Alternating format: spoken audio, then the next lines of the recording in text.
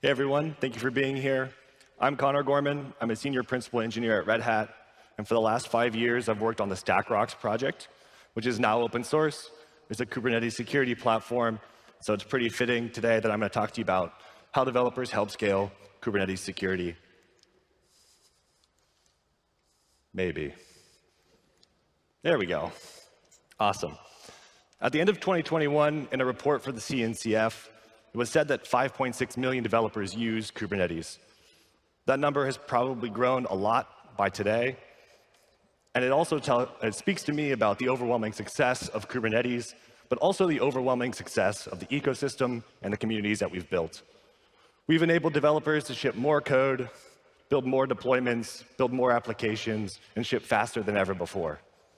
But there are security implications to this change, largely that the number of developers is greatly larger than the number of security engineers. And so we have small security teams tasked with trying to support this ever-growing number of deployments. This is probably best shown through something like Log4Shell. This is a sneak peek into many organizations, including myself and security engineers and developers, rapidly trying to fix Log4Shell.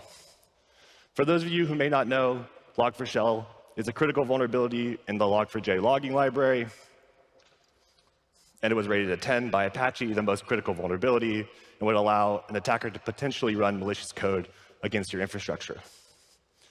What happened, though, and what it made people do, is it made people come together. It made both developers and security teams quickly collaborate to figure out which applications were vulnerable, where those applications were deployed, and how quickly you could submit a patch.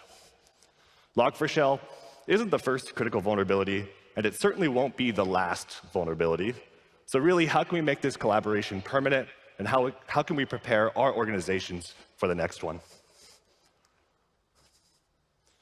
The answer really lies in leveraging the developer ecosystem that made this possible in the first place, right? How do we get developers to deliver software so fast?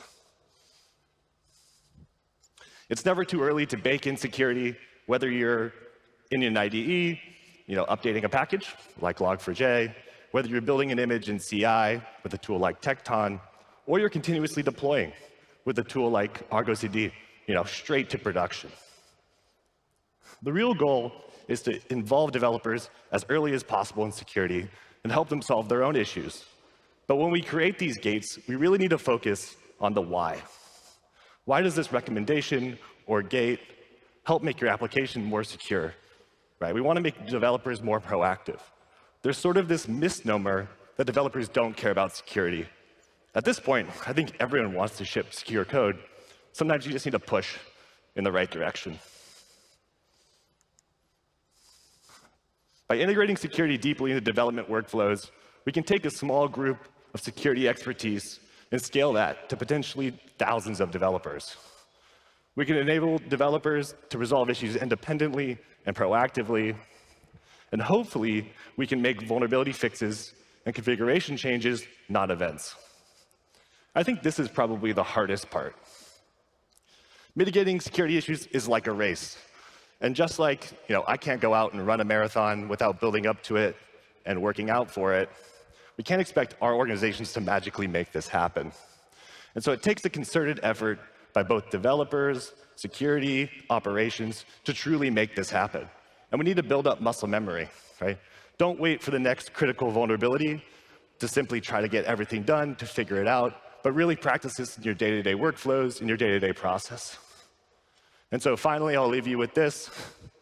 This is where we all want to be as an organization, constantly shipping code smoothly, rolling down the tracks, in the place where every security-related commit is treated exactly the same as every other commit. Thank you, and I hope you guys have a great rest of your KubeCon.